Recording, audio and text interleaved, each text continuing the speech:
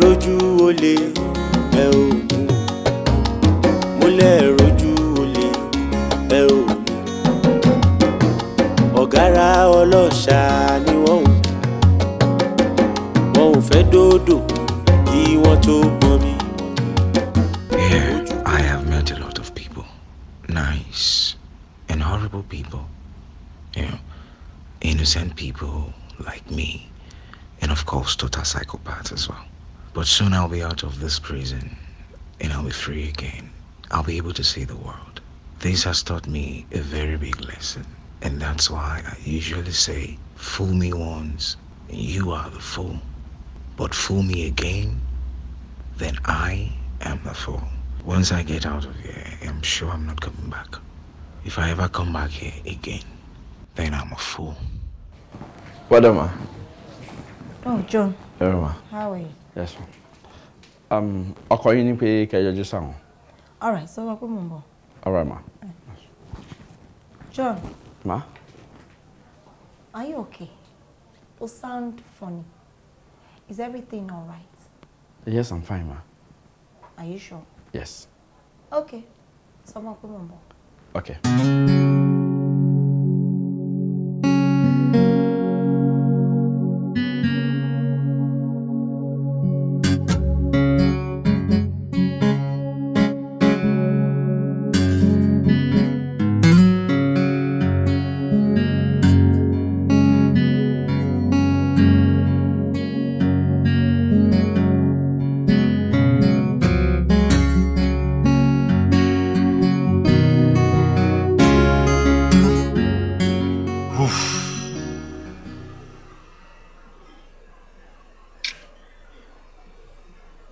Sure, for okay.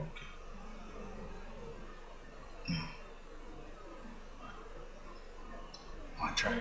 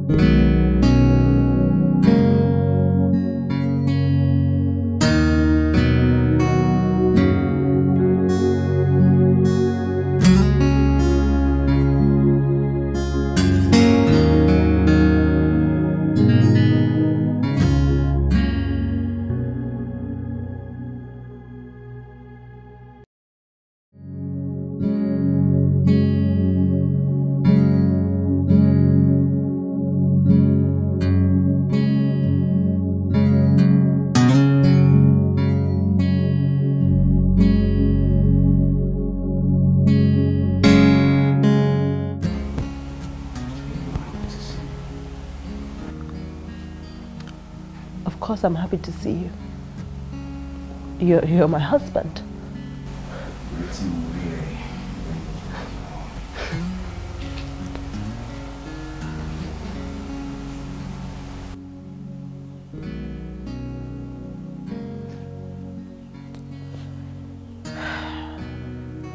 Just let me be.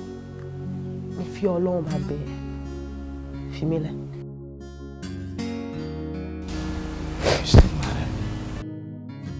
Yes! I lost a child.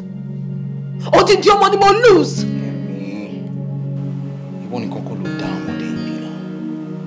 She's my daughter. So why did you let her die? Why did you let her die?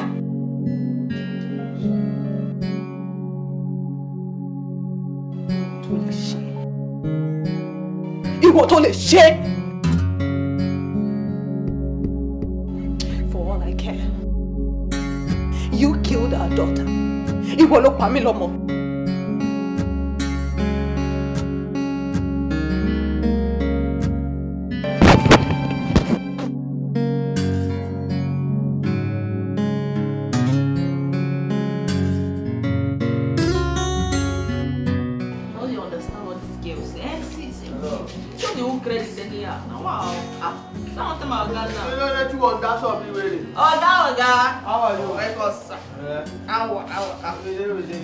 How many loads are there? 3. Papa, How everything now? Rebe. Now we be that. Say wetin there? Waiting you see now, waiting you see, Baba. I dey greet you. How are you? So this somewhere? This one. Now she go credit pass.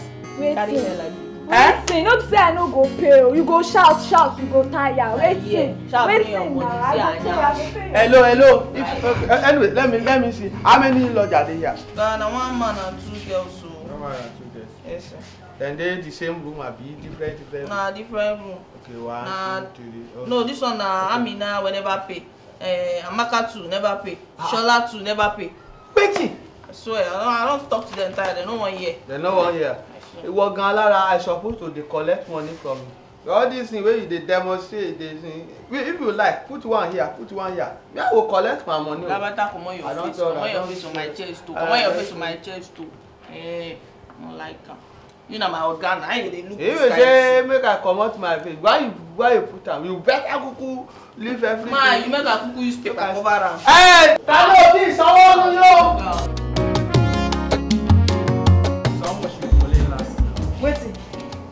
Waiting. How far I don't see you? Why they lie if you don't do another people go do? Child like this like you want to. What's it doing?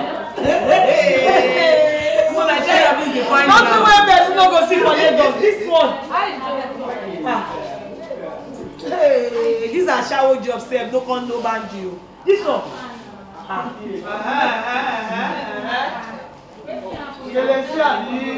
Baba, I no be Kelechi. My name na Nkechi. Wetin happen? Wetin no happen?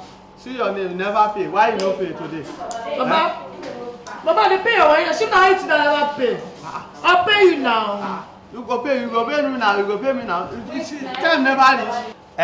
See, if you don't pay, I give you 30 minutes. If you don't pay your money now, I no go allow any transaction to take place for here today. And they tell you so. Baba, 30 minutes. If they tell me say if you not pay now, transaction no go. If transaction no pay, I go pay your money. Ask here.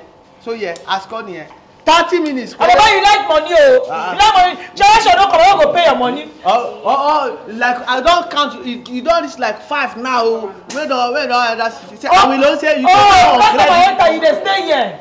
Okay, they stay. Money never come, I go pay. Baba, leave me a beg. No do credit, oh. Me, I know they do credit. If you dey do credit, I dey tell you be that. You like money? Papa yo. Papa yo. Scarlet. Yeah. Sorry, ẹni tó sọ ẹ́ ní Scarlet. Orí rẹ̀ ò pé. Kútẹ́lú lọ ẹ̀kọ́ sọ. Bàbá wò kí táwọn olè táwọn gbogbo ẹ̀. Ẹrù rẹ̀. Ẹrù wèrè. Pẹ̀lẹ́. Lálàáfíà ni. You dey pay your money well. Ìwọ ń sanwó tẹ ọmọ dáadáa ni. Ọ máa tà ó tiẹ̀ lọ́jà tó ń tà.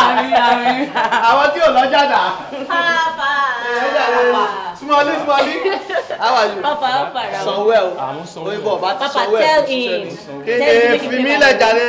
Papa now. Àti ẹ̀ wá gbogbo kíní. Àwọn kútẹ́lú rẹ̀ wọ́n fi wọ́n ìwọ tó ní nǹkan kan rárá. Kí lè lè. This one na aṣẹ́wó cover. Pay your money. Ọ̀sán orógbó. Papa, you know say I no dey old. You know the one dáadáa. Ọmọ dáadáa la wà. Somewhere mama fọwọ́ pa papa lára òfin gbọ́ràn. Ẹ fi ilẹ̀.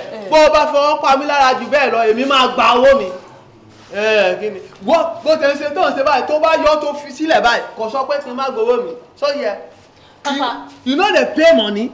She no I dey pay. give you 30 minutes today. If you no pay yesterday own. Today sef don dey go, you no pay. I give you 30 minutes. I go reason you, Papa. Ṣé na credit you dey do your own? Aṣẹ́wó cover. Papa, how far matter now? Màtá ẹ̀ wo ni? Ọ̀rọ̀ tá jọ sọ. Ọjọ́ gbajúmọ̀ kọ́sọ́mà ẹ̀ wo. ná dáadáa kó dẹ̀ sanwó ẹ̀ dáadáa.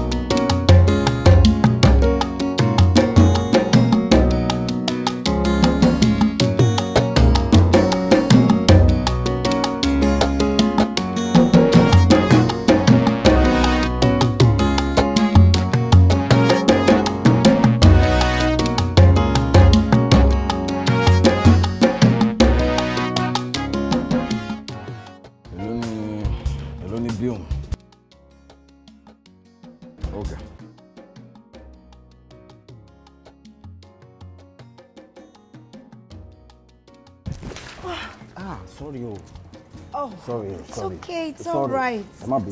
Yeah, it's okay. It's okay. Oh God. Me, Mama. It's all right. It's okay. Mama. It's all right. Yes.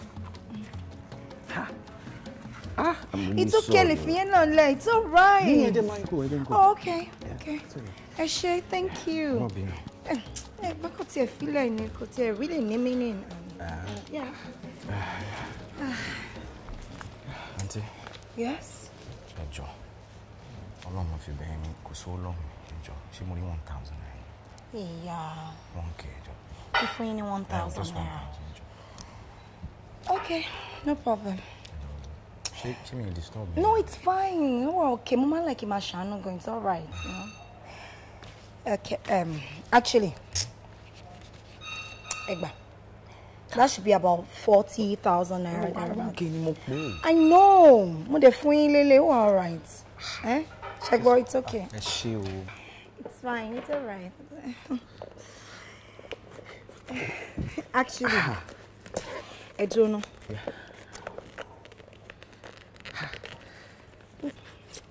Eba, that's my card. Okay. Money business for you. About ready to make good money. Iṣẹ́ tó máa fetch yín lówó gidi gan tó máa tún ṣẹ́yìn tó máa tún ṣẹ́yìn tí ẹ ní láti máa tọrọ owó. I have it. If you're ready, make sure you call me. Okay? I'll call you first thing tomorrow. Yeah, that's fine. I appreciate it. Man, mo ti sanwó mi, right? See you next time. I appreciate it. All right, nice to meet you. Ẹ ṣé o.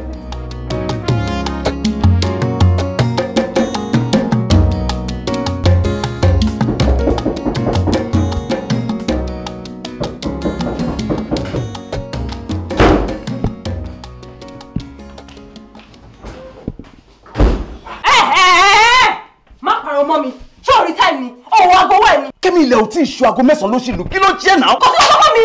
Tó bá ti wọlé by 6 o'clock. Má wọlé mọ́. Ṣùgbọ́n mi. Mi ò ní máa jí wa kó wá kọlẹ̀ mọ́ mi lórí. Rubbish.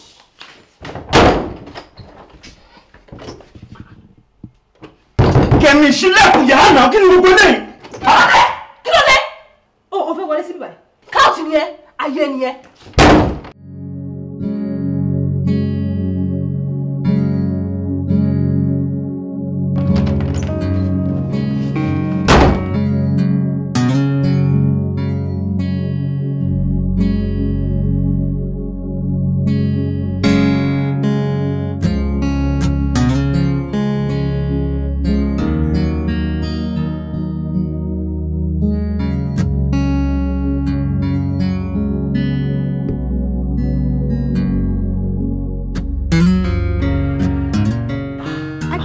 Ready to make good money. Sure. Mo tẹ̀ ní máa béèrè lọ́wọ́ yín. How lè ṣe mọ̀ mí? Ẹ sọ fún mi o.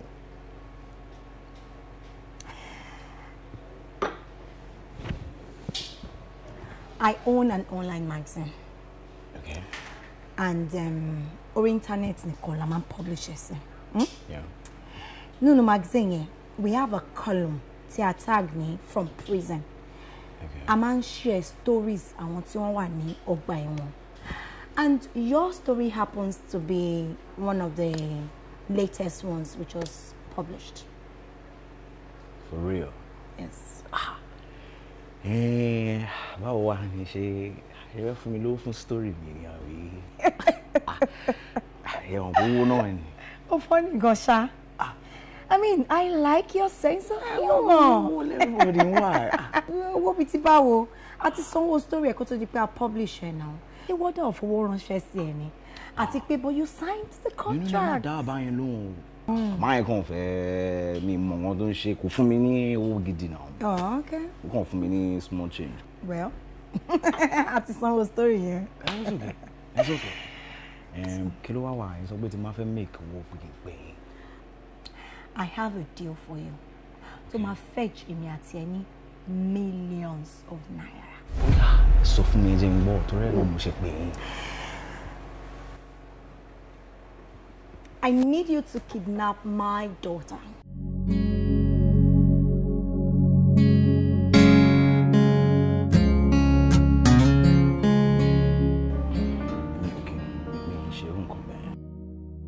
Calm down.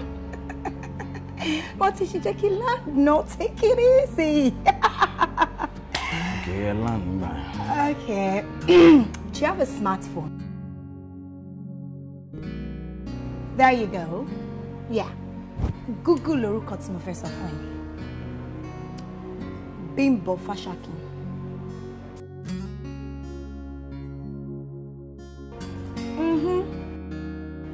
Oh yes. Sorry. Probably ìgbà tó wà ní ọgbà ẹ̀wọ̀n ló gbọ́ pé ìyàwó ẹ̀ kú. Èmi ni new wife. My name is Bimbo Fashaki, the new wife of the famous billionaire Fashaki. Jẹ́ wá tún fi jára sí. Ṣọ́rọ̀ kidnap tí mo bẹ̀ sọ yìí. The girl in question knows about it and she's all for it. Yes. Kò yé mi. I was just about to get to it. Nisuru, what I need you to do is that wàá jẹ́ kí ọmọ yẹn wà lọ́dọ̀ ẹ̀. Tó bá ti dọ́dọ̀ ẹ̀, ìwọ máa pè wá nílé, wàá máa demand ransom. Pé tí a bá fi lè san owó yẹn, wàá ṣe nǹkan tó bá ń fún ẹ, ò ní release ẹ̀, bla bla bla, ó yẹ kó ti yẹ ibi tí mò ń lọ. Wàá tún wá jẹ́ kó yé wa pé ó ní ibi tá a gbọ́dọ̀ gbé owó yẹn sí. And make sure ó tún jẹ́ kó yé wa pé a gbọ́dọ̀ jẹ́ kó lọ́pàá wá involved. You understand what I'm saying? Ṣùgbọ́n tá bá ti wá gbé owó yẹn lọ síbẹ̀, you will confirm that the money has been dropped there. Á jẹ́ kó lọ. Ṣó ti yé? Very simple, as easy as ABC. Tí ò le rárá. Ní àwa mẹ́tẹ̀ẹ̀ta bá di olówó. Very simple. Ṣé o náà rí pé kò le? And kó tó di pé I go further. Má pé ọmọkọ mi yẹn. Àwa mẹ́tẹ̀ẹ̀ta máa jọ ní meeting. Kó bá lè mọ̀ pé òun náà ó wà involved. Ó dẹ̀ give consent sí gbogbo ọ̀tá fẹ́ ṣe. So we all can be on the same page. So you have nothing to worry about, my darling. What? Are you all right?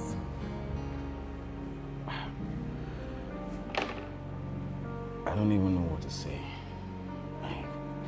Just say yes. Coolly now. Ẹjọ́ ṣé mo lè lọ lẹ́kìn lọ. Really? Well, má lọ máa rojú o. This is a lifetime opportunity. Tí ó jẹ́ wípé tó bá fi lè mí ìṣẹ̀lẹ̀, o ò lè rírú ẹ̀ mọ́. I need to take my leave, but bí mo ṣe ń wo ẹ̀ mo mọ̀ pé o ò lówó láti fi settle bill. So, there you go. Settle the bill, and tó bá fi lè pẹ́ kó tó get back sí mi, that means I won't be needing you anymore. Good day.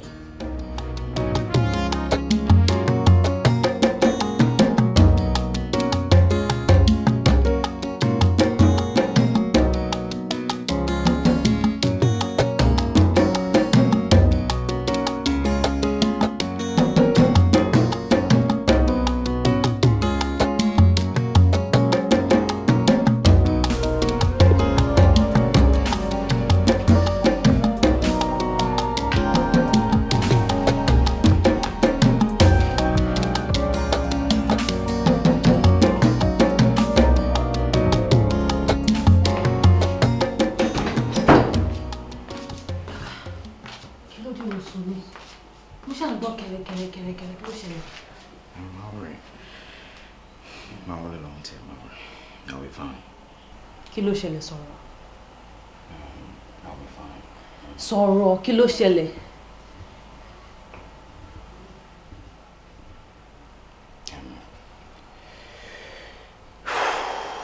Èmi kò sówó lọ́wọ́ mi. Mi ò níṣẹ́ lọ́wọ́. Inú mi ò dùn. Ó lè wà nílé kó máa ṣe gbogbo nǹkan kí n má lè dá nǹkan ṣe kó tọ́ sí mi. Ṣé mi ò tó lò? Ó gbàdá. Iṣẹ́ á wá.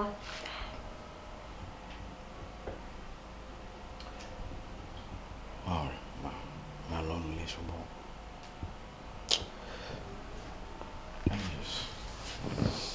Let me be here for a while.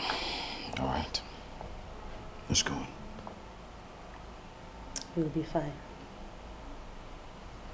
All right. Try láti sùn. All right. Jọ̀ọ́, sùn. Sure.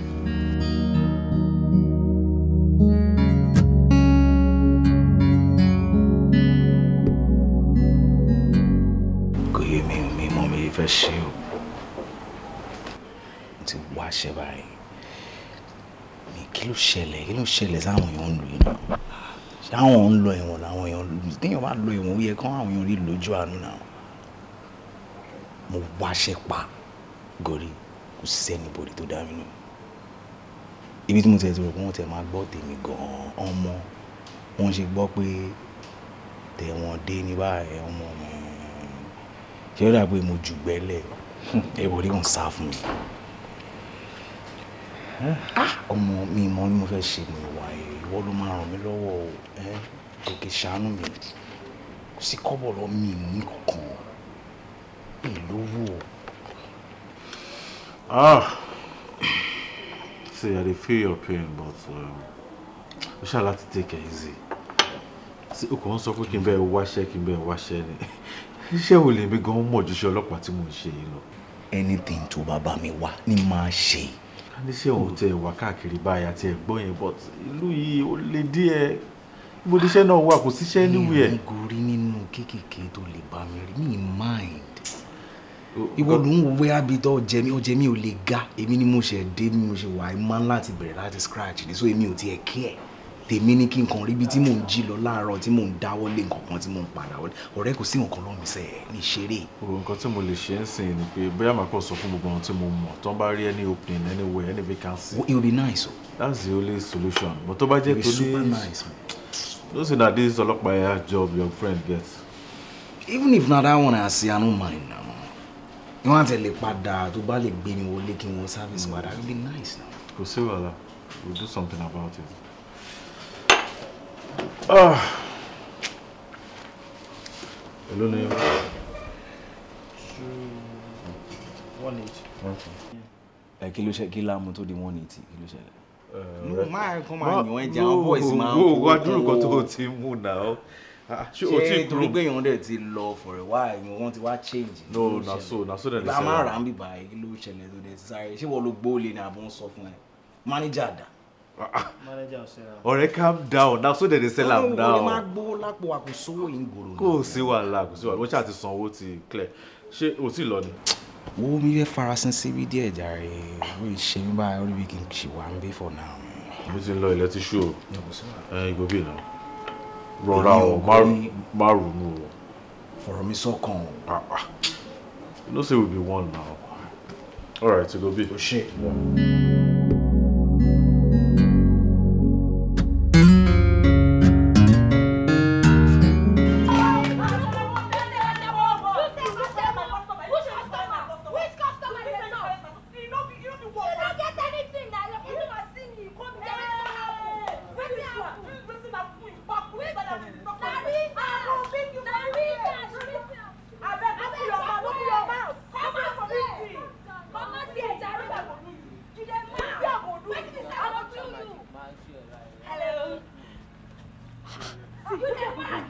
What sort of crappy hotel is this? What hotel? Actually, no, don't tell me to calm down. Oh, hotel, Wolele. No, to ba mo pe, oh, no, láti gba decent hotel. You tell me and I'll get one for you. In a loving hotel. Listen, calm down. Calm down. If you want me to be involved in this deal, Shengbo, the minimum one in charge. And I'm be the one to tell you where to meet, either crappy or not. Is that understood? You need to really take it easy, seriously. Just come. Come.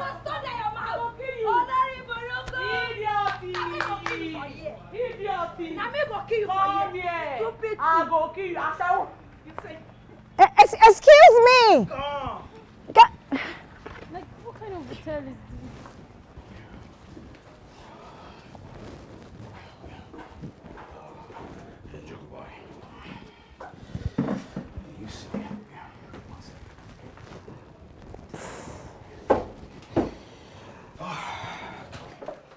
Sorry. Okay, no, it's fine. Now let's get straight into business. You don't want anything? No, we're good. So, as I was saying, Shuri, ìdí tí mo fi pick ẹni pé I read your story and I must tell you, I was really impressed. I was really impressed with the smart decisions you made at that certain point in time. Àti pàápàá jùlọ, you were a detective with the police force before you went to prison. So, mo were convinced that you are the only one that can help me to achieve my goals. Shouldn't it's a problem. Good. I hope I'm right. Oh, yeah, yes, you are. I feel that I'm back in plan everything. That's not a problem. Molakoko. On láti tẹnu tí ẹ jáde. Ó mọ nǹkan tá fẹ́ ṣe.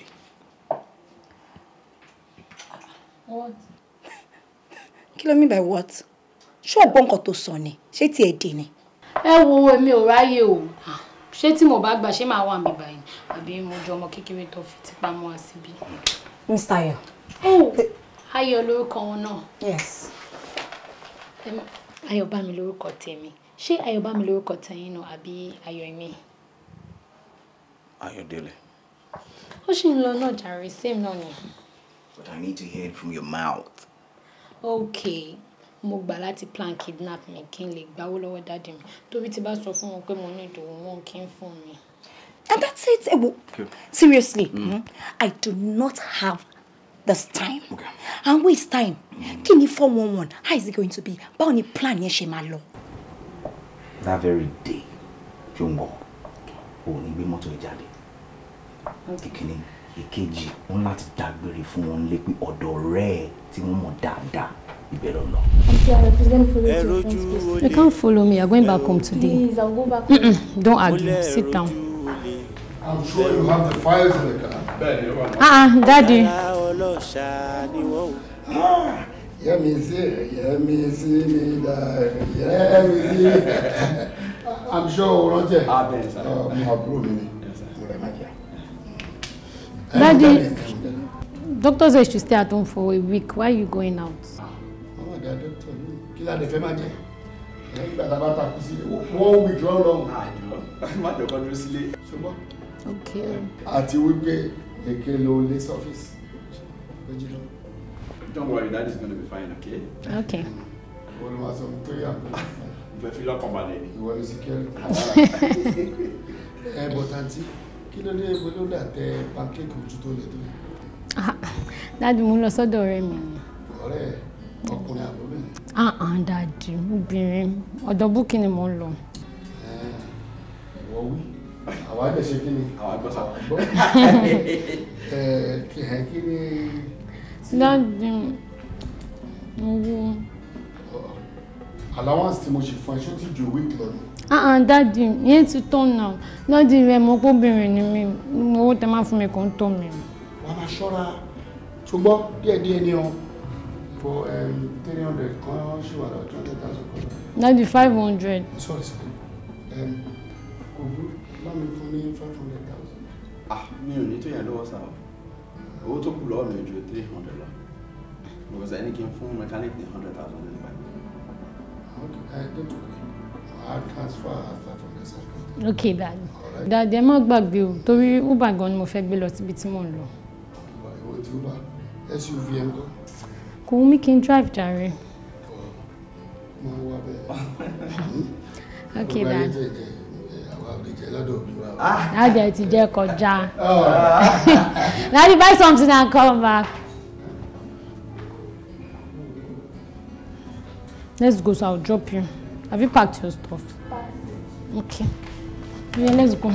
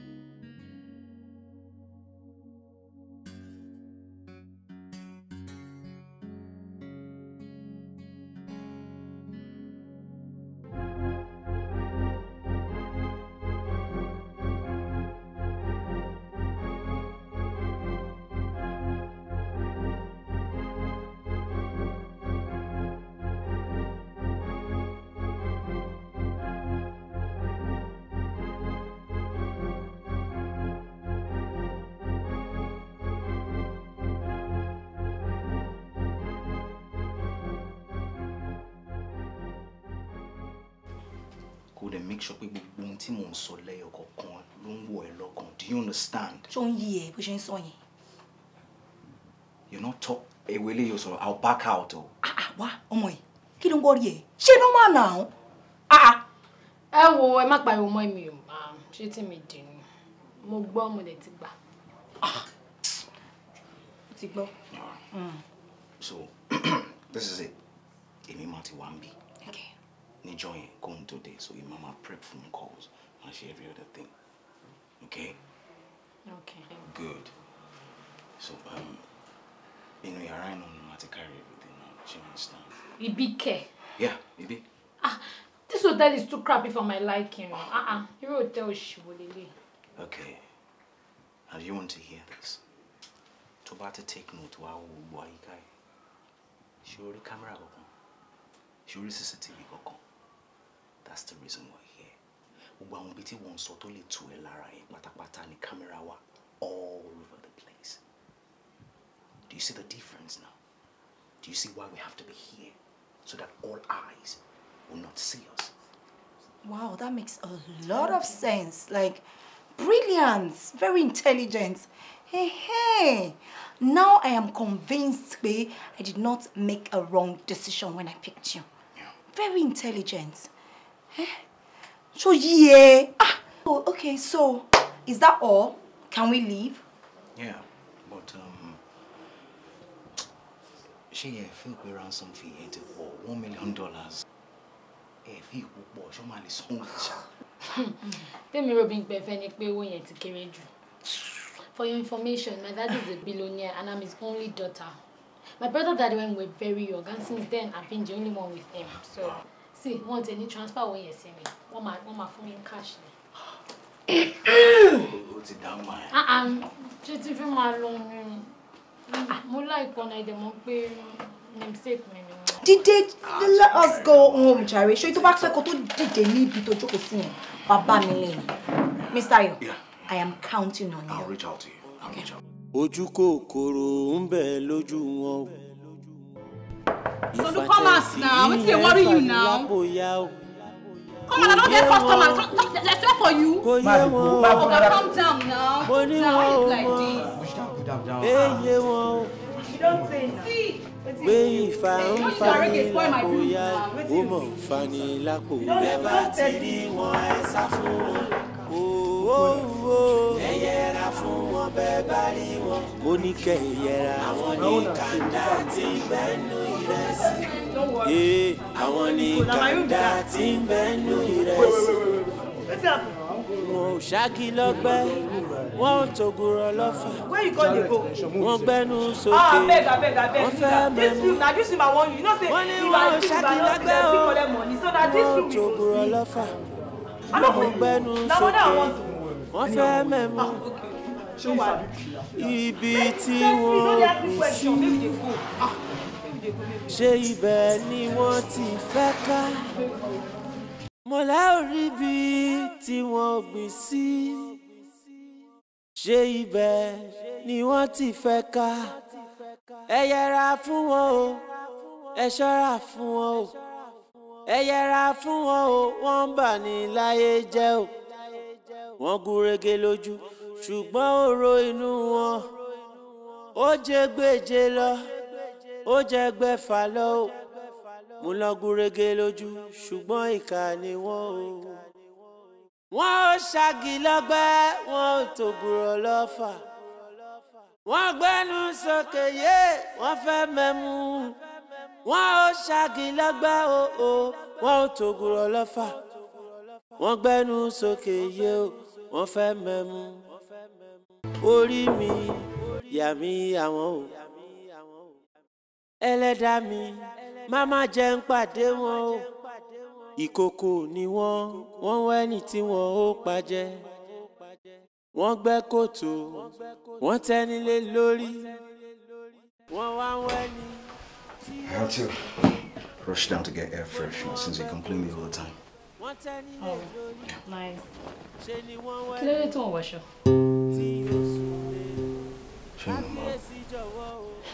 Obviously, there's no third party here. Are you trying to hide your sexy body from me?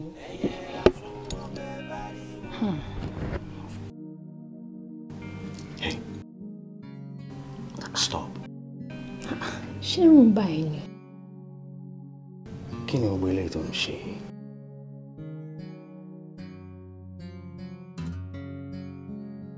What's wrong with this? Aren't you man enough to have sex with me? Come on.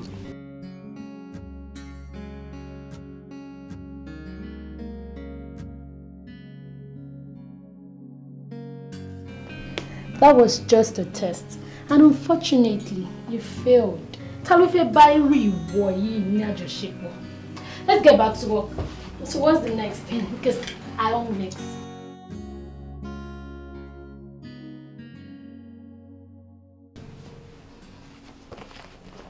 Where's your phone? Because that's what we're using to talk to your dad.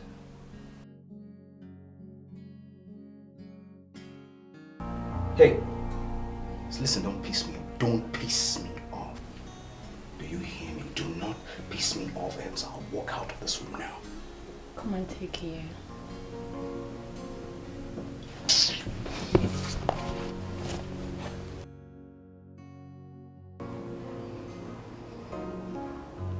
What's your password?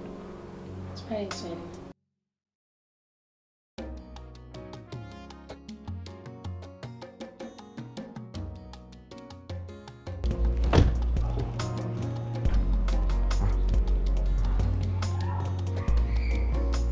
Hello, sir. Ayọ̀ ló ń pè yín, sir. Mi mọ̀. Bóyá torí owó tẹ transfer sí. Bọ̀ mo ti transfer iye tó béèrè náà ni mo transfer. Okay, Basa. Sọ fún pé mo busy. Hello, Ayo. Hello. John ló sọ̀rọ̀. Daddy busy. Hello. Hello. Oh my God. Hello. Who's that? Hello. It's time. I need to tie you. Why would you want to tie me? Hey, we need to send pictures to your dad, okay? Oh, that's so smart. Okay.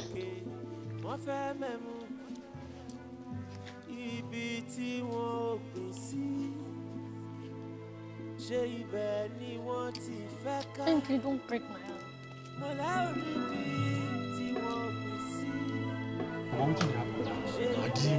I don't tire. I don't far about that transaction. I never see anything. I swear. Ulano ke. Mama fún mi ló fò jàre ṣé mi wà nù maga.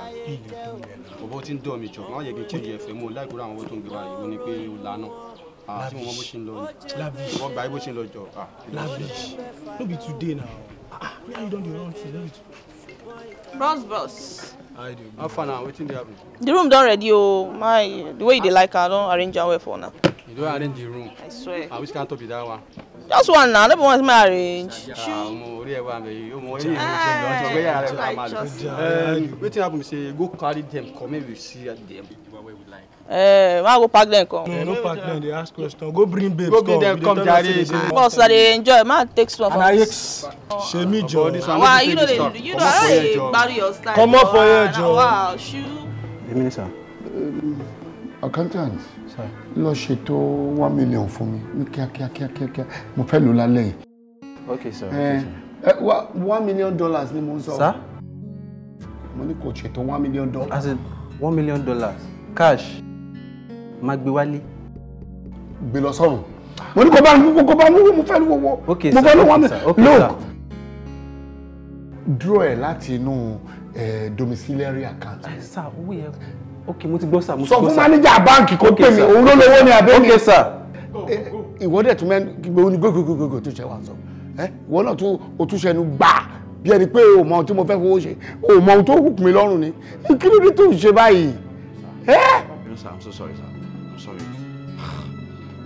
O tún ìṣe náà ṣé kí n má gbọ́ ọmọ mi ilé. Má gbà pẹ̀lú sí nǹkan tó máa ṣe. $1 million tó mi ni. Kò tó rárá. We have very short 48 hours. None of made not pay. Come on, 24 hours now for me. You can imagine. It's a terrible situation.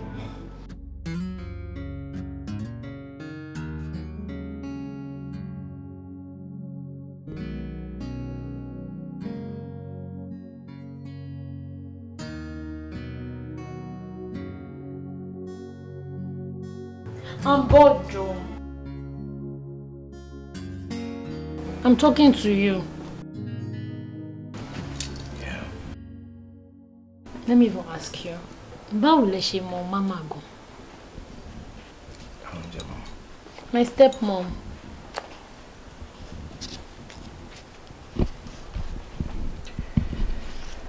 Ìgbà tí mo kúrò nínú ọgbà ni mo pàdé wọn. Ọgbà.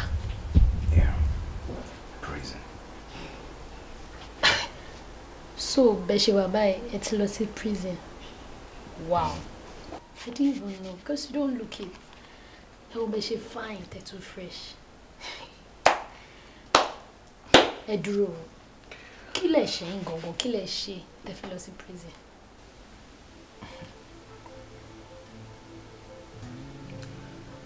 Ó ṣe jẹ́ yẹn ló interested.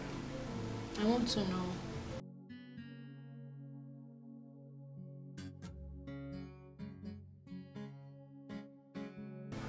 Detective ni mi. Kí n tó lọ sẹ́wọ̀n. Ó yà ẹ́ lẹ́nu. Detective àtẹ̀wọ̀n kò bá ara wọn mọ́ àbí. It's like two different sides to the same coin.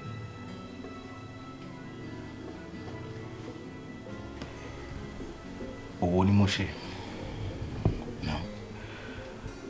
Mo bá wọn kan pàdé, mo fi deal fraud kan. Kuswala Kashi. Along the line, Matibu Buri Kini at the ferry back until for him, then money came back out. If I don't figure out when we fell back out, they had to rope me in. Wow. They made sure everything looked like I was the one who initialized the fraud. And all evidence says I was just pointing directly at me, and there was nothing I could do. Because intimidation. Made it down like you. You know. It was for my daughter. She had CHD. CHD. Congenital heart disease. Oh, I'm sorry. It's okay. You know, Doctor Nini, if I don't share every other thing, one of my name be $2 million for the surgery. You know? Ìjọba ò sanwó, kò sí healthcare tó proper, kò sí health insurance. Wọ́n ti ẹ̀ ní fáwọn àgbọn tá à ń ṣiṣẹ́ ká bọ̀sibọ̀sí àwọn ọmọ tàbí àbí family wa. So, you know, a man's got to do what he has to do. Into sumi lọ́dọ̀ ru àwọn tó ń ṣe òde mi. On a normal day, I wouldn't be a part of it. It's not going easy. It's never my thing. I did it for my daughter. You know, I tried as much as possible. We can come and go for you, but along the line,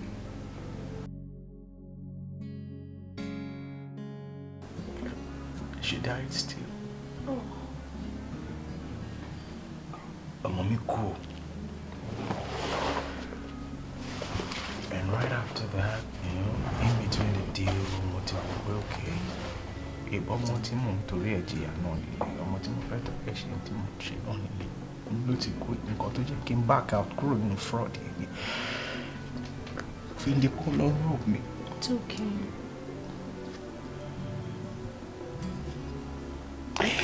It's okay. Do you know the saddest of all this event? What? Till today, ìyàwó mi ṣì máa ń sọ ọkàn mi lójú bíi pé èmi fúnra mi ni mo fi ọwọ́ ara mi pa wọ́n. Níbi tí mo ti ń sáré kiri láti raise owó tí mo ṣe.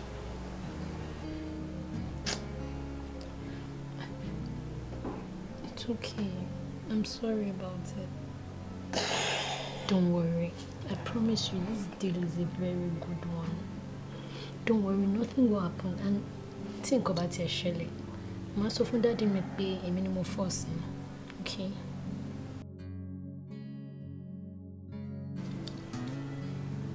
But I hope nothing goes wrong.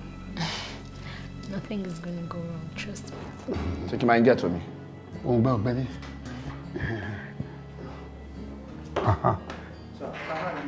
Oya, don't you go away. Kí ló dá dúró fún? Sori bo mo nírùngbọ̀n mo ń fọ fún ẹ. Àwọn tó bá ti nírùngbọ̀n tó pọ̀ jù, orí wọn ń pé púpọ̀ o. I'm telling you, we may change him. We may change him. Ah! Go back. Go back. Ma dáwọ́ ìwọ gbé irú nǹkan báyìí dání wọ́n fẹ́ dúró ta gbangba. Ẹrù dà. Gbé sí mi lórí ẹsẹ̀ náà kí n kọ́kọ́ wò. Sir, no ma worry sir. Ẹ jẹ́ kí n confirm. Ìwọ confirm.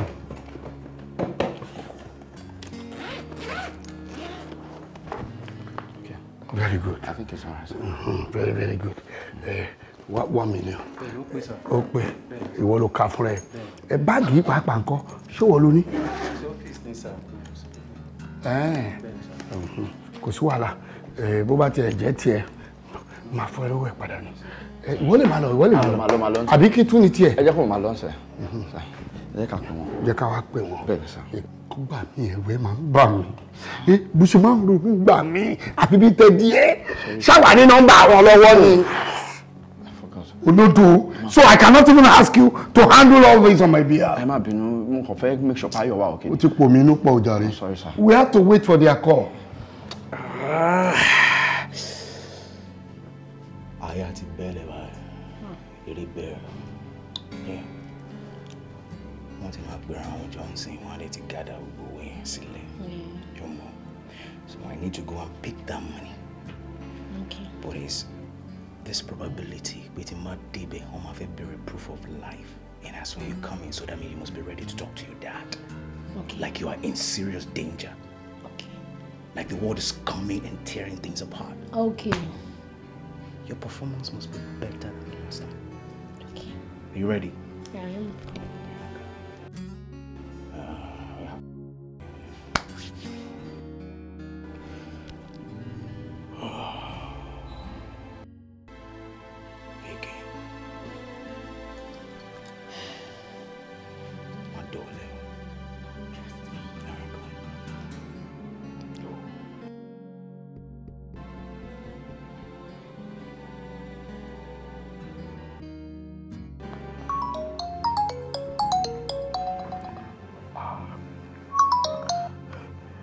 Hello, sir.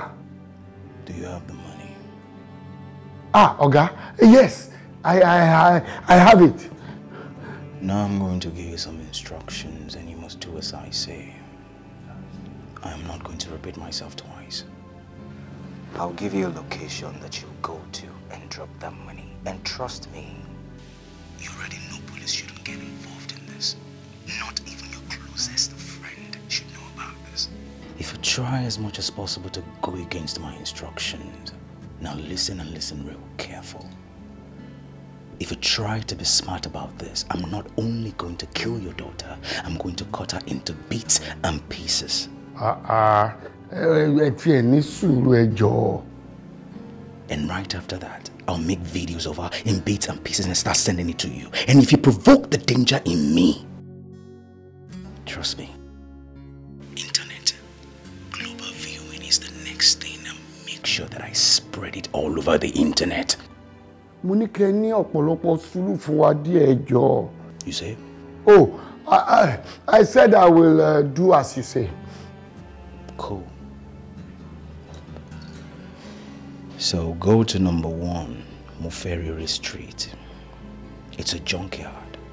As soon as you get there, call me. But wait. Please let me know that she's at least alive now. Please. Hello, Daddy. Daddy, joy, remember me. Ayo.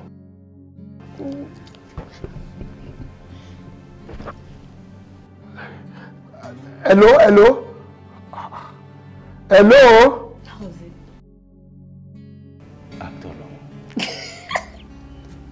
You know, like, call me.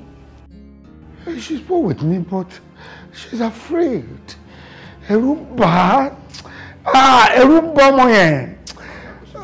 telling you, yeah. Sorry.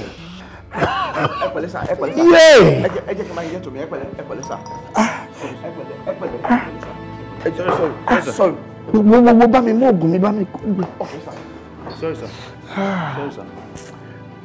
Down. Sorry, sir. Are you okay, sir? No, I was good. I'm sure my dad will be worried. Poor man. Yeah. Okay. So what's the next thing? I need to be out now. I need to go there. Alright, go. Alright, babe. Bros, I was said to me, oh. Sit there. No. My girl. My girl, I found this thing we God give now. Yeah. Oh my God. Yeah. Jesus. Ifo grand. How you want some? No, it's how was doing. I didn't make it till I'm back. Check out say méjì ẹ máa pọ̀. Check out Fẹ́mi wá dé o. Fẹ́mi wá dé o. Kálẹ̀ tún lè ṣe mí lọ́la.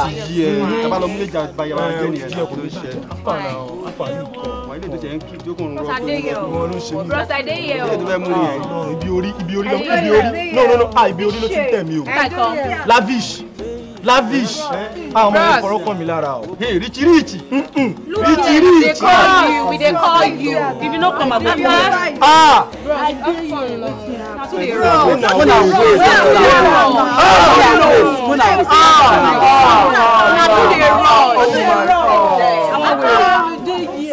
Don't worry, baby. You guys don't have to.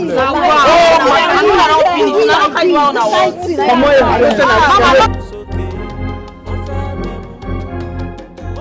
Yeah, just park right there. I can see you. Yeah, stay. Come down. Did I not tell you not to involve the police in this? Are you sure you really want to see your daughter? No, you're not acting like you really want to see your daughter. I told you not to involve the police force. Now go to where their car is parked and tell them to leave this premises now. I said you should tell them to leave this premises now! I'm watching you. Yeah, I can see you. Good. Don't go back to where the drum is. Leave it. It's safe. All right. Keep going. Keep going. All right. Bye for now.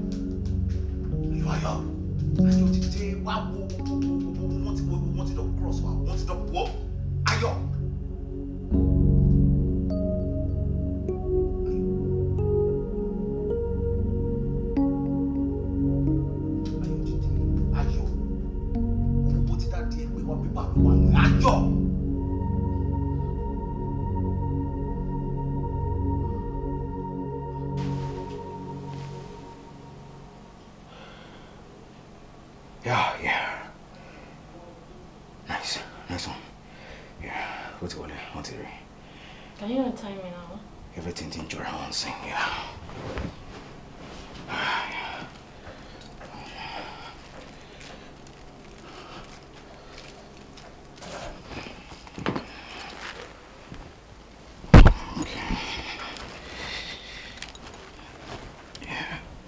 Hey! What? What is wrong with you? Nothing sharing.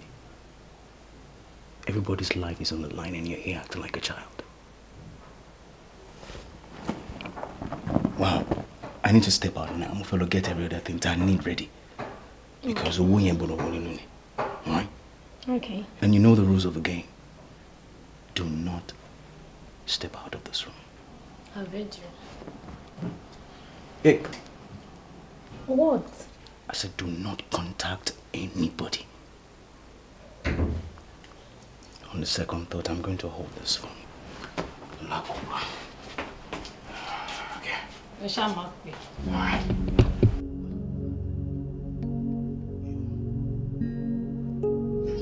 Èmi ò mọ̀, èmi ò mọ̀, bójú ogun láyé, ǹbá má ti múra sílẹ̀, ǹbá ti gbàwẹ̀ òmìnira, àní mo mọ̀ pé wọ́n gbẹ́ kòtò, wọ́n tẹ́ nílé lórí, wọ́n ní wá sùn lé. Aṣojú ogun láyé, tá la mọ̀, tá ó finú wé, tá la mọ̀, tá ó finú tọ́. ó bímọ fún ni kò pé ó máa pa ni oró ni wọ́n o àfi kó rí ẹni kó níyàn bó finú wẹnu ó ti jẹ́wọ́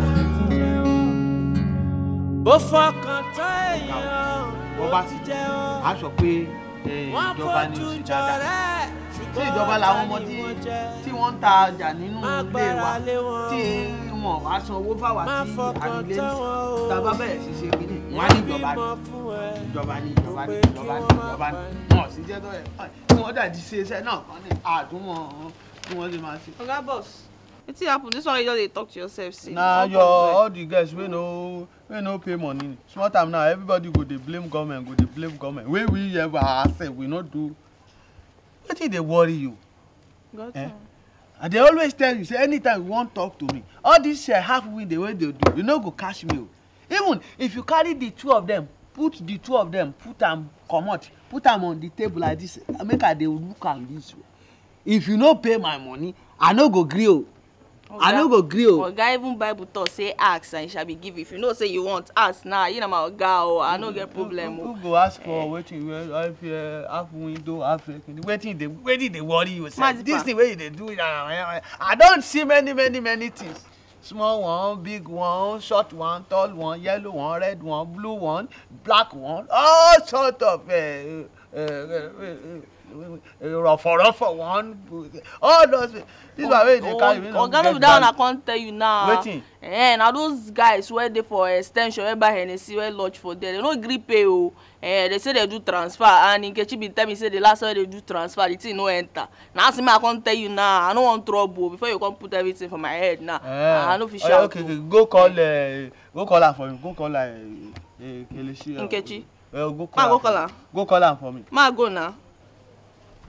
Oga, ma go call her. How many times I go tell you that one? Guy, you dey vex easy now.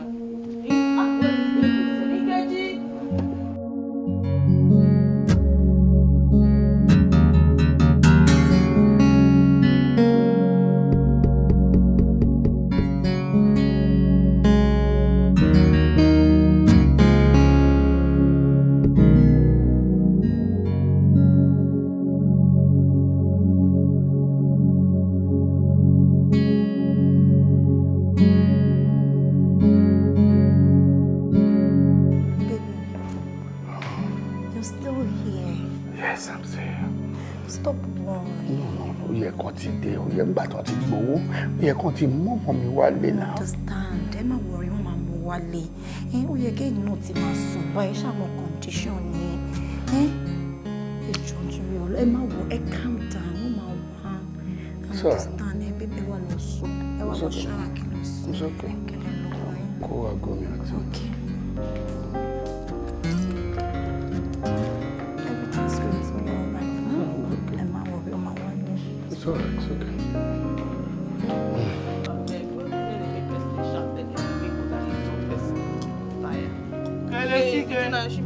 Aba, I don't tell you. I don't tell you they call me Kelechi. My name is Kelechi. Free this thing. Wait, you tie rope, tie everything like clothes. No concern. No concern. Okay, wetin dem talk say some people dey transfer money. No. Also no be that one wey get were hair like this. Say he dey carry jet up and down. I know that guy. I no wan cause am. You know wetin he do? I say come meet me o. Say where we go? Say no fit enter shower room o. Say get money. Say go give me money. I say okay. Maybe go extension. I found out go extension. The guy refunded me o. He refunded me everything o. This one like talk say he don do transfer. I no whenever I no see for my phone. If I see that guy go kill am, chop am alive. That one. Don't die. Let's see talk. Your head don scatter. They no transfer money for you. That one no concern me. Wetin happen be say my own money for my room dem. Anything wey dem when you sell and my room I go collect my money o. Say you hear now. Look me, Baba. You go fetch I dey tell you. Oti ya were. Oya so nbe ka mo. Kí ló dé? Wo lọ bá mi fẹ́ ìwé mo account mi. Wo ọjà rẹ tó ń ta yẹn gbọ́ bá yá fúra rẹ ló sọ pé ọ̀yá kó follow me. Waka make we go. Alright, that's too much. Kìnní náà ní kélébé yìí. Gbogbo ẹ̀ wọ́n ti fẹ́ lù pa.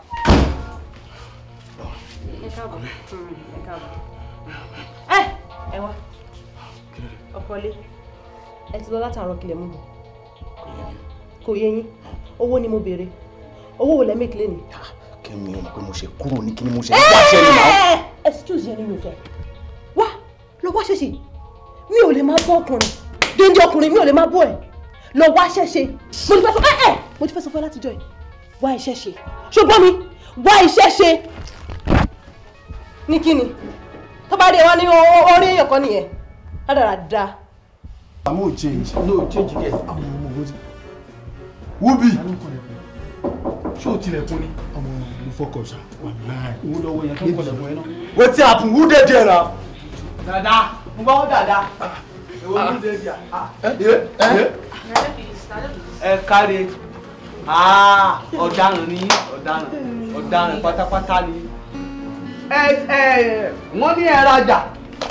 Sanwó ẹlẹ́yin fẹ́ transfer àgbà ẹ rajà tán àti tún sanwó hòtẹ́ẹ̀lì àti wípé ẹ tún gbé contraband wọnú ilé over population èèyàn méjì péré ló yẹ kó wà nínú room èyí ti di èèyàn mẹ́rin pé ìwọ kọ̀ǹkì àlámọ̀ ẹ tún gbé kọ̀ǹkì àlámọ̀ adarí kún méjì wọlé fún mi àbí. Bàbá kí lè sọ.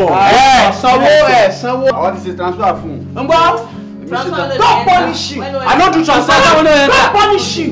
Ọ̀gá àgbẹ̀rún dákẹ́ jù ọ̀gá ló fẹ́ lọ́wọ́ sọ. Ok, ẹ farabalẹ̀. Kí lẹ fẹ́ ṣe fẹ́ dókúnlẹ̀?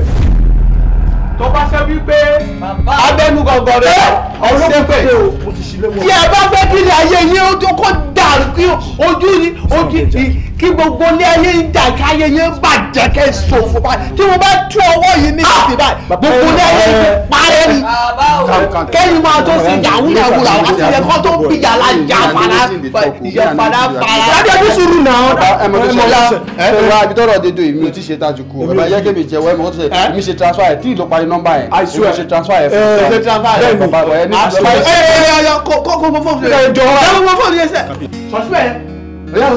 kó gbogbo ẹ síbẹ̀ àti àgbo àti gbogbo ẹ.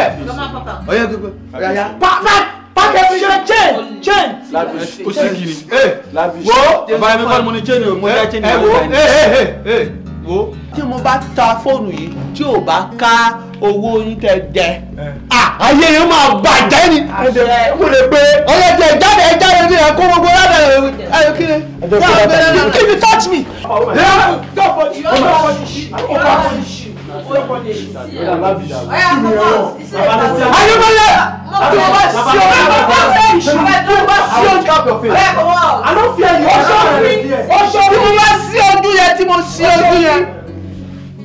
Yeah, let me see the how much all those expenses behind. This one will cover out for me. It doesn't go well, but soon come on. I have to get the last one.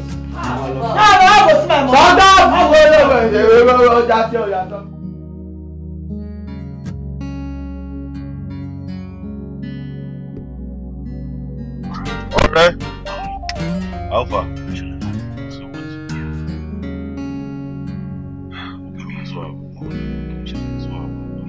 Shuri, there's this man, multi-millionaire.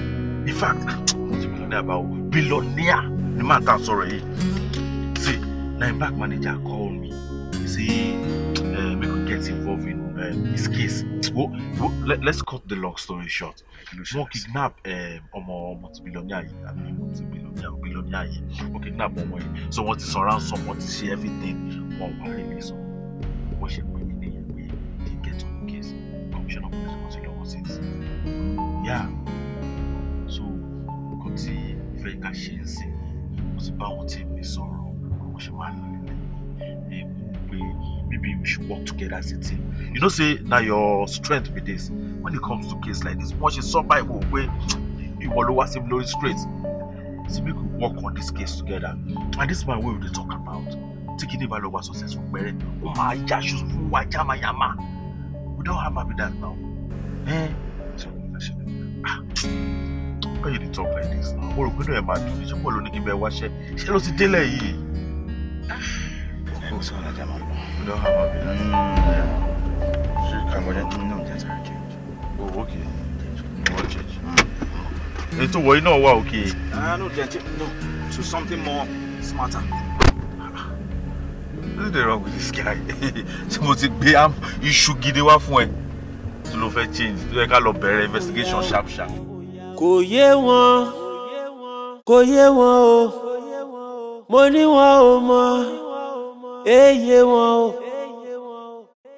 Pé ìfà ń fani lápò ya o, ó mọ̀ ń fani lápò ya o. Bẹ́ẹ̀ bá ti rí wọn ẹ sá fún wọn. Ẹ yẹra fún wọn bẹ́ẹ̀ bá rí wọn. Mo ní kẹ́ ẹ yẹra. Àwọn ní kàńdá tí ń bẹ́nu ìrẹsì. Àwọn ní kàńdá tí ń bẹ́nu ìrẹsì. Wọn ò ṣáàgì lọ́gbẹ́, wọn ò tògùrọ̀ lọ́fà. Wọ́n gbẹ́nu sókè, wọ́n fẹ́ mẹ́mú. Mo ní wọn ò ṣáàgì lọ́gbẹ́ o, wọn ò tògùrọ̀ lọ́fà. Wọ́n gbẹ́nu sókè, wọ́n fẹ́ mẹ́mú. Ibi tí wọ́n ò gbìn sí, ṣé ibẹ̀ ni wọ́n ti fẹ́ ká. Mọ̀lá ò rí bí tí wọ́n Bolingo, right? Can you guys hear me? ṣé ibẹ̀ ni wọ́n ti fẹ́ ká. Card. Ẹ yẹra fún wọn o. Are you sure this is the right time to get card? No. Ẹ yẹra fún wọn o, wọ́n bà ní. Guys, I ain't going. What's in the Bolingo? Wọ́n gúnrégé Ṣé a máa yà bí? Èmi máa sáré ra káàdì mẹ́, so ẹ̀yin máa lọ máa bá yín mẹ́. Okay. Ó jẹ́ gbẹ́fà You go fast. lọ gúnrégé lójú, ṣùgbọ́n ìkà ni wọ́n. All right. Wọ́n ṣàkìlọ́gbẹ́, wọ́n tògùrọ̀ lọ́wọ́. Ṣé wàá get ibẹ̀? Wọ́n gbẹ́nu Ṣé máa get ibẹ̀ ṣá? wọ́n fẹ́ All right. wọ́n ṣàkìlọ́gbẹ́ o, Hotel. wọ́n Oh, tògùrọ̀ lọ́wọ́. bless her, just here. Wọ́n gbẹ́nu sókè yé o, wọ́n fẹ́ mẹ́mú. Orí mi, ìyá mi àwọn o. Hey, officers.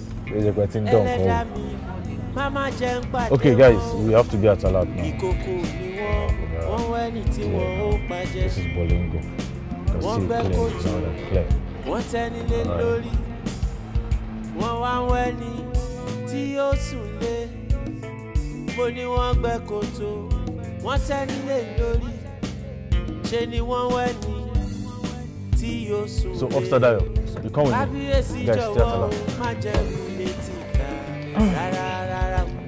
Bẹ́ẹ̀ bá ti rí wọn ẹ sá fún wọn. Ẹ yẹra fún wọn bẹ́ẹ̀ bá rí wọn. Torí ìkà ni wọ́n o. Àwọn ní kàńdá tí ń bẹ́nu ìrẹsì. Àwọn ní kàńdá tí ń bẹ́nu ìrẹsì.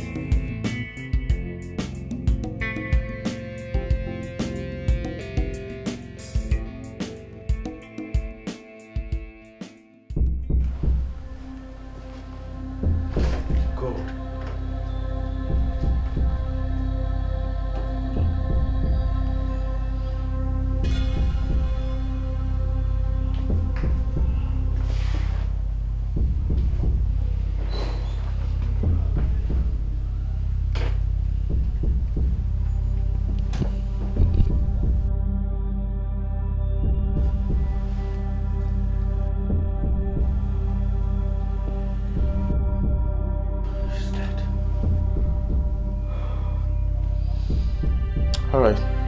Ṣé mo kò tó máa ṣẹlẹ̀ ń sè? You call for an ambulance and call the office, get guys to come and take the pictures. Then when you're coming back, má gbàgbé láti mú gloves wá.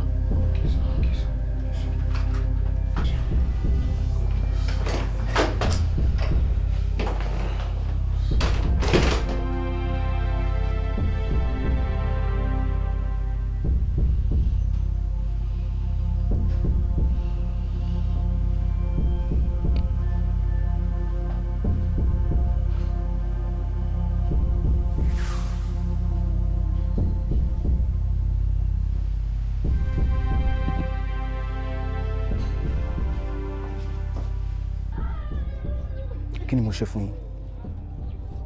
No, kí ni mo ṣe fún yín? Kí ni mo ṣe fún yín? Ṣé rí pé? No, I really want to know. Kí ni mo ṣe fún yín? Kí ni mo ṣe? No, stop this pretense, okay? Because honestly. Ojo gàtè o, ojo gàtè. Ó fẹsẹ̀ méjèèjì kóra wọn ọ̀gẹ̀dẹ̀ ń bàjẹ́. Má bínú jàre, mo ní kí n sáré wrap up call yẹn. Ilé ayé ń burú sí i lọ́dà sí.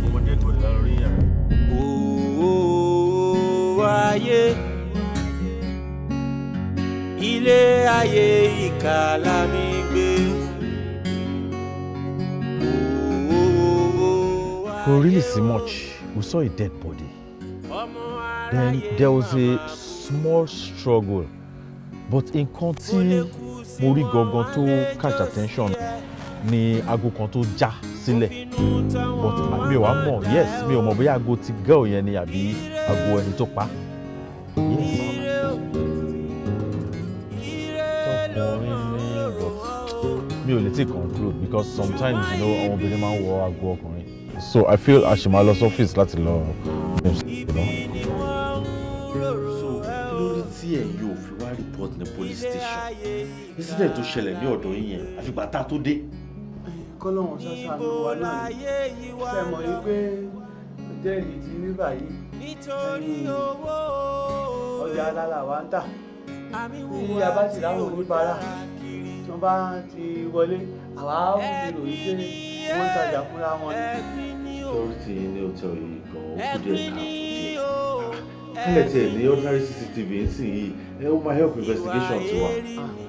Ọ̀gá ọlọ́pàá yìí lè sọ̀rọ̀ báyìí iṣẹ́ tiwa kò fàyè gba CCTV kódà àti ẹ̀mọ́ àmọ́ pé kankan ṣẹlẹ̀ àfìgbà tí ẹ̀yin rárá yín tẹ bá fẹ́ kó wọn tẹ ní káwọnú yàrá lọ torí ọjà tí àwọn ń tà kò yẹ kí ṣọbọṣọ́ọ̀tì alágolo lẹ́nu kò yẹ kó wà mẹ́ kì í sì ṣe nǹkan téèyàn mẹ́ta máa ń ṣe àbẹ́yàn mẹ́rin àbẹ́yàn máa bí wọ́n ti máa ń ṣe fúnra wọn ni ẹnìkan gbọ́dọ̀ àwọ̀ àmọ́ ìgbé bẹ́ẹ̀ lórí kódà gan ojú ẹlẹ́dàá yín tó bá a bá mọ̀ ní pé yahoo àbí 419 ni wọ́n yìí á ti pọ̀ ọlọ́pàá kódà gan àwọn ọlọ́pàá ti fi wọ́n sẹ́wọ̀n báyìí. Oga, this hotel don dey, where this place don dey, because even me sef, I don't even know when the hotel dey exist. But you know, some people dey always come do short time, go carry different kind of things, come here, come do aye. And you been get one man wey come that day with two different girls. But me, I been say na normal olosho parole, they just come roll now. So me, I don't even send them. I don't even see them safe. Just dey. You sure say this girl wey we dey discuss her matter no dey one of the two different girls wey come lodge that day? No, cause when the girl been come sef, me I try stop her say babe, how I come na wetin dey happen, where you dey go? She wan tell me say I don hala the person I come see her. I just say okay, no wahala na just go. And she just waka go the room. Okay, so that person wey she come see, if you see the man, shey you go recognize am like now? I also recognize the man because the man fine die, one kind of sexy, yes, pink lips, and in short, not to touch her, it's fine, sexy. As I see the man, I said, my baby do kish. The man too fine. Wait, the guy is fair? Yeah, not too fair, just the normal. Short, beard? Yes, yeah. He fat? No, not too fat, it's just the normal. Normal guy, okay. Fine guy. Okay. I like the man.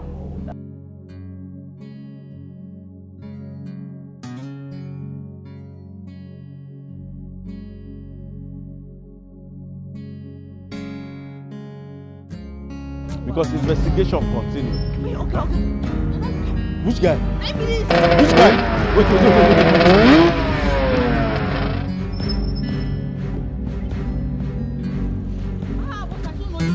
You sure say that the guy? I swear na him. Fine guy. What they tell you? Na him be that na. Shoe na the guy be that. I swear. No, they go.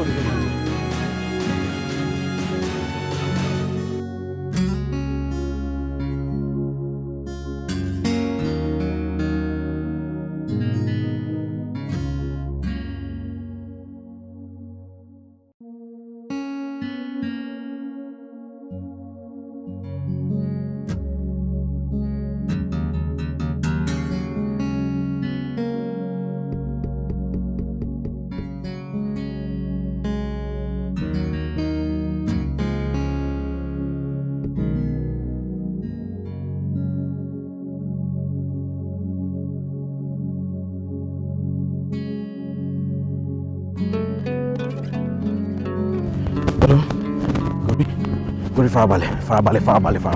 Kí tó fi sá? No, why did you run away? Tell me. Orí o dẹ̀ sá. No, mi kò fẹ́ wo jẹ́ sọ̀rọ̀ fún ẹ, mi kò ní mo pa ọmọ yẹn o. Àní mi kò ní mo pa ṣẹ́. Ibo ló wà? I need to see you, we need to talk. Pàdé mi ní láfihàn wá 2.0. Josie, I swear to God who made me, I did not kill that girl. I didn't. And you must not lie to me. Gori, àní kò mọ̀ bá mi ṣàgídí sẹ́mi tí ó ní mo mọ̀ kó nígbà mi gbọ́ but ṣe tó bá fẹ́ gbọ́ ṣá máa bọ̀ jọ ṣùgbọ́n. Do this.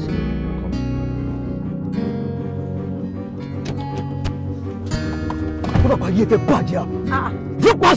Are you talking to me like that? Yes, exactly. I'm talking to you. Can you bring your voice down? Bring your voice down. What voice down? You're shouting at me. And you're stupid for me. I said you can't walk away now. There are two people. Just two freaking people that know exactly where that girl is. And if I didn't kill her and you did not kill her, then who did? I don't know who did, but I didn't do it. You better go and fix this up. Go and fix this up. Else, if I go down, you go down with me. Are you threatening me? I'm stating the fact. Omi ma tán lẹ́yìn ìjà ẹ̀. Ṣé ọkọ ẹ tó gbójú lẹ́yìn? Ọkọ ẹ tó ń jẹ́ kó máa ṣe gàràjẹ́ òun ló ti pa ọmọ ẹ̀ yẹn o. Ẹ̀wọ̀n sórí bíútì yẹn ẹ̀wọ̀n ló ti máa lù ọ́. Jápàjà jọ̀wọ́ tó ló lọ sọ́ra tẹ̀kọ̀dẹ̀ pariwo lọ́wọ́ ṣé bá ti jẹ́ wàá sáyà wood? Yes! Do you know who exactly you are speaking to right now? Yes, exactly, I know. And I'm telling you, your banker is your husband. And now that you've killed his daughter, you know exactly what's going to come. Oh, mommy. Fuck! Oh, just wait and calm down. Let me tell you. Fuck do you expect me to calm down? You calm down! I said let me think!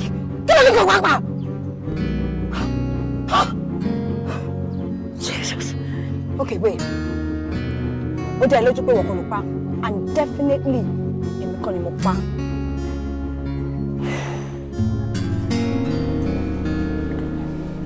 I think I need to see John right now. Who the fuck is John? My husband's baby. Ojo gate o, ojo gate. Ó fẹsẹ̀ méjèèjì kọ́ra wọn o. Ọ̀gẹ̀dẹ̀ ń bàjẹ́ àló ń pọ́n. Ilé ayé ń burú sí àló ń dá sí ni. Ooo ayé. Ilé ayé ìkà la mi gbé.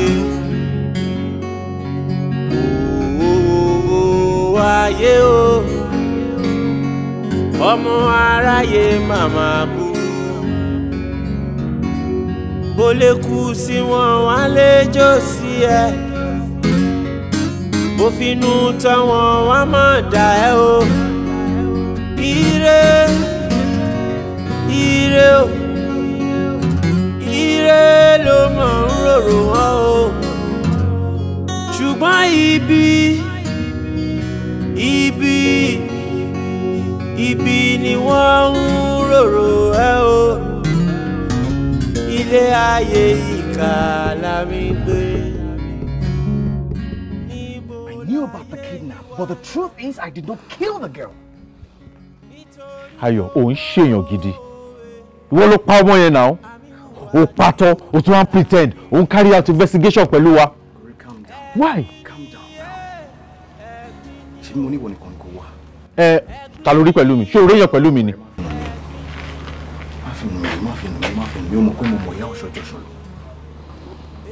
Gori, èmi kọ́ ni mo pa ọmọ yẹn. Ta ló wá pa? Ó mọ̀ pé mo ti ṣe. I know nothing about this girl's death. Mo ṣe ọ torí ìwọ ọ̀la láṣìírí mi mo lè mọ̀ má dẹ̀ jẹ́wọ́ fún un. Ṣé o mọ̀?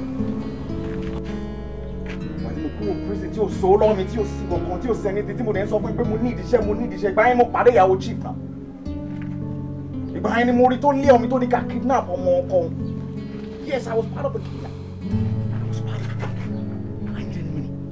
Nobody was there for me. Nobody could even take me for a job. But Gbogbo ẹni mo ṣàlàyé fún ẹ náà. Look, I know exactly what this is all about. Torí mo ṣe ní kò pàdé níbi pé kí n lè explain fún ẹ. Ṣé o ń gbọ́? See, from the way things are right now, see, there's a square peg in a round hole. I could read the body language of the chief's PA and the wife. PA? Yeah. I don't want to lie to you. Yeah. I'm not backing down here, there's no doubt about that. But in terms of killing the girl, I did not. Oh, this is so good. You think I should buy it? I aim to get this over and done with. I'm not in the service. Who am I supposed to talk to? Tani mo fẹ́ pass on, Tani mo fẹ́ lọ rí, Tani mo fẹ́ explain gbogbo kini fún. Ìwọ náà ló lè ràn mí lọ́wọ́, and that's exactly why I said you should meet me up here. God, please help me. Our boys here, call them. Because I need to reach out to that woman. That woman needs to help me lure that PA.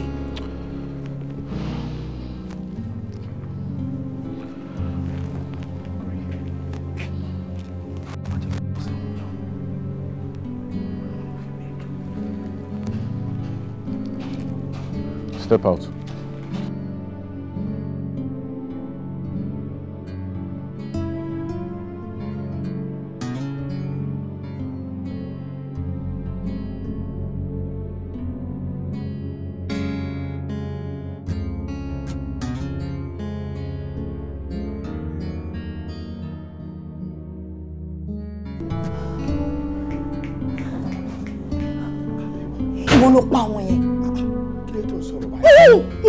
Don't even try to deny it. I said don't patronize me. Oh. So what was your reason doing at the crime scene? What? Yes, Timora friend. Listen. Listen, just listen. Babes, I just don't like all this. I must sneak around. Báwo la fẹ́ ṣe lè dá? Irú ọ̀rọ̀ wo ni wọ́n tún sọ ẹ́?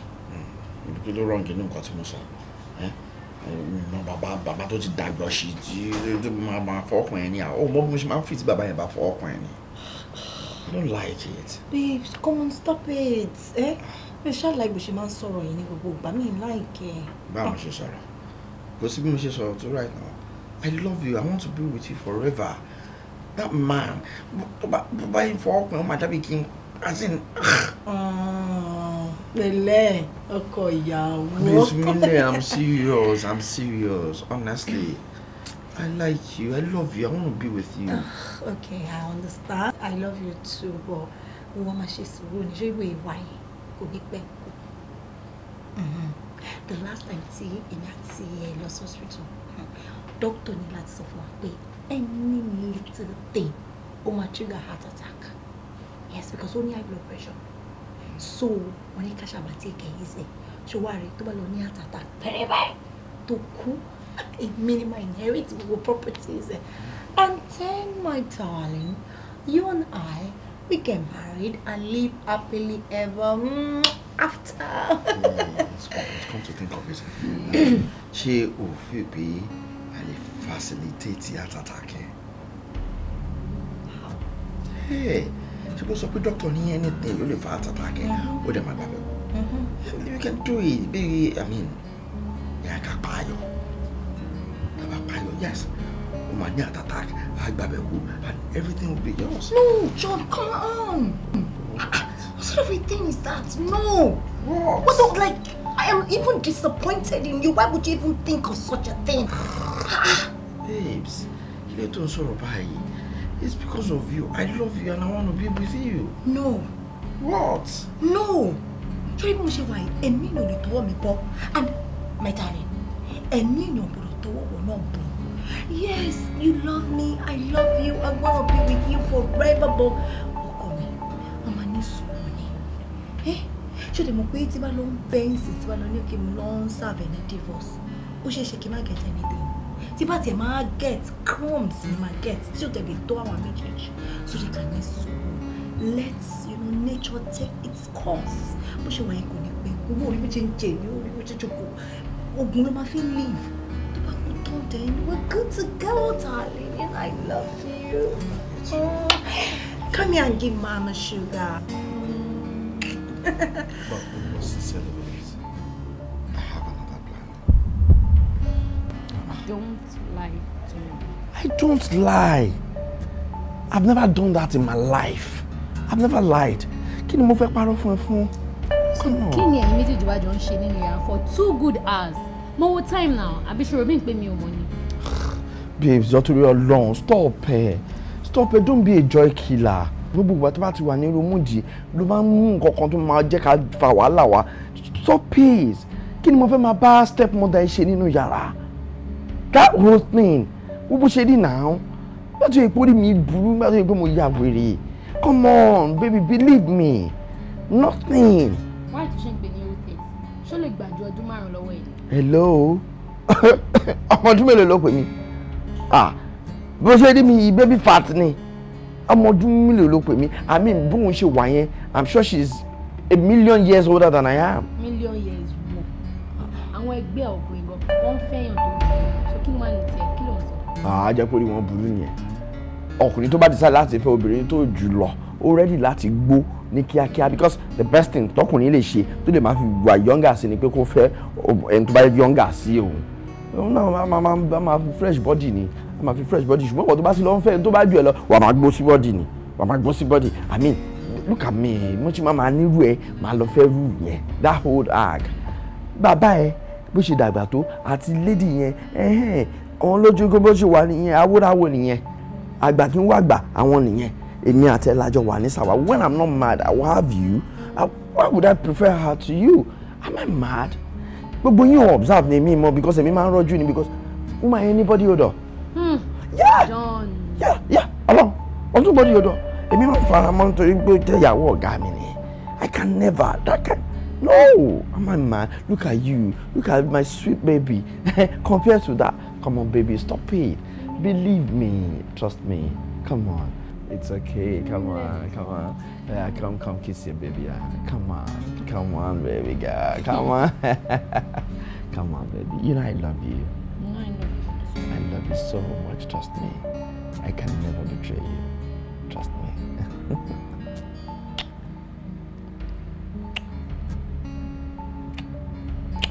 Come on. Mọ́tò your uncle. Mọ́tò, no one knows mechanic. Again?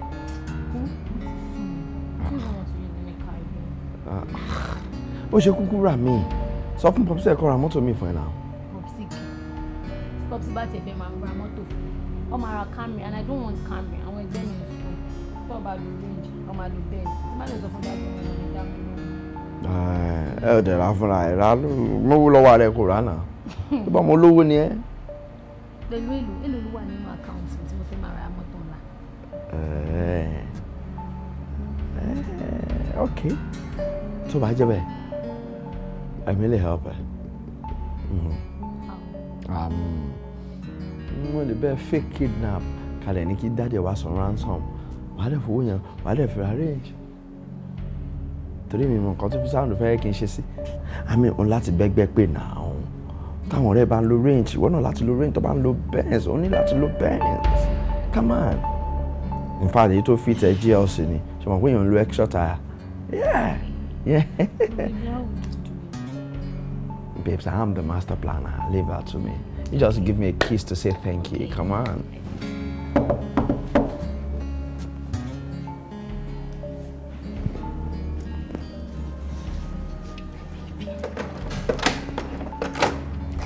Hey baby. Hey baby girl, how are you? Yeah, sorry darling. No, you're going to fierce now. I'm not gonna leave you here. Are you okay? Yeah. So, báwo wà ní kí ni daddy sọ? Trust me, daddy's war. Really? I'm telling you, want to go serious. And that means we'll read your ready. Thank you, baby. That's my baby. You know it was all your plan. Yeah, that's okay. That's okay. But come to think of it, darling. Ibo to myself, daddy, what's your range, you know? Ó fi yẹn lè jàre, máa wárò kan pa fún daddy, and in fact, daddy lè máa rántí. You might not notice, so it's fine. Are you sure? Yeah. Oh, baby girl, come, give me a kiss.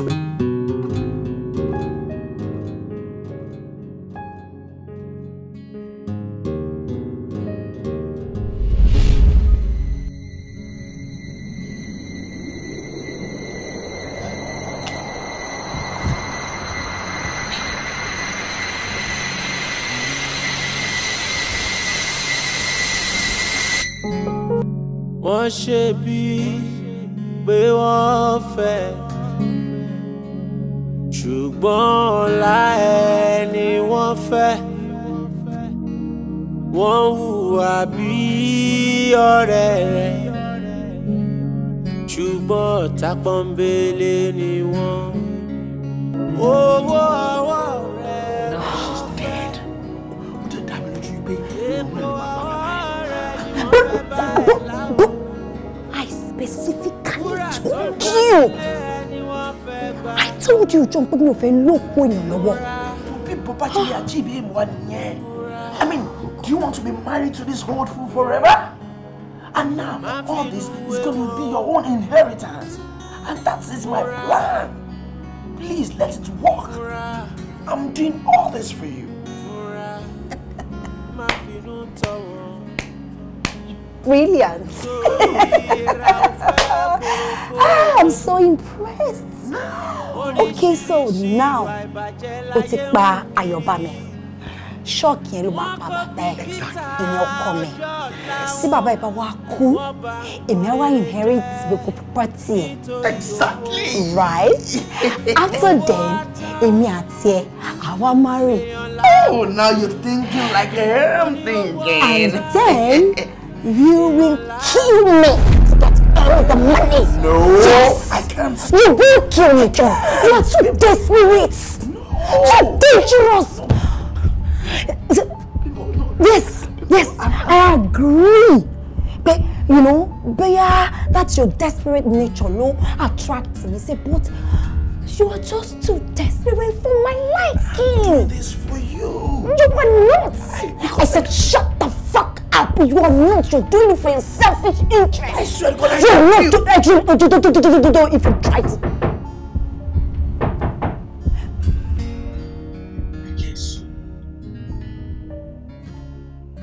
You kill someone because of money. You kill someone, a whole being, because of money. Bro, it's not part of us. Forget that one. You still have got to talk. Bro, leave that one though. Oh, you want me to beg you? Because you don't catch me. Bros, I'm not gonna beg you. So many big men in this country maybe say they commit bigger offense. What you gonna do then? Now I'm not gonna arrest them, talk less of saying I go prosecute them because they don't give you a bribe. Because me, I never offer you bribe. Shut up there! Who do you think you are talking to? Do I look like one of those officers that collect bribe? See, make I show you something. Now here, you go rot. I personally, we are sure say you rot for jail. Bros, now here you did when you go work out come out. Okay, we did here together. You just say me I fear you. I don't fear you. You won't take me climb like that. Beat me now. Beat me now. You won't take me climb like that. For where you don't go get that promotion. Pàdé mi ọ̀gá ògbà o. Ọ̀gá ògbà o. Kò sí nǹkan tí mi ò sọ fọ́gá tán. But insisted that everybody who were involved in the crime must pay for his or her. I swear down. Kò sí nǹkan tí mi ò sọ. I explained everything. Honorable Fashakin's wife, the PA, and yourself. That everybody must be persecuted.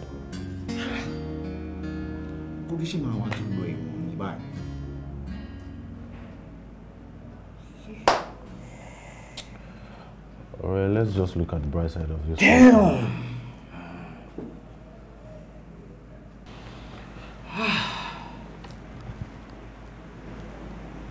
Fool again.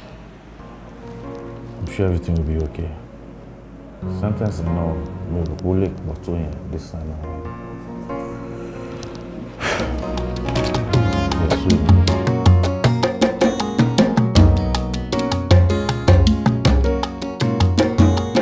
rojú olè ẹ ò mú mo lẹ rojú olè ẹ ò mú ọ̀gára ọlọ́ṣà ni wọ́n ò fẹ́ dòdò kí wọ́n tó gbọ́n mi ojú kòkòrò ń bẹ lójú wọn ìfàtẹ̀sírí yẹn ń fani lápò ya o kò yé wọn o mo ní wọn ò mọ̀